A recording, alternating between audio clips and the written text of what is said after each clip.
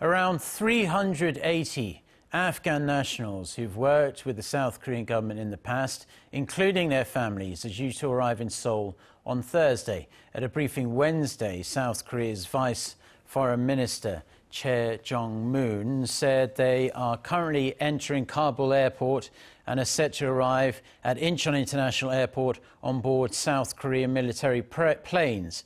The ministry says the group includes those who've worked with South Korea for years at local embassies, hospitals or vocational training centres. They will not be given refugee status, but rather be treated as people with special merit. Upon their arrival, they'll first be sent to local government facilities.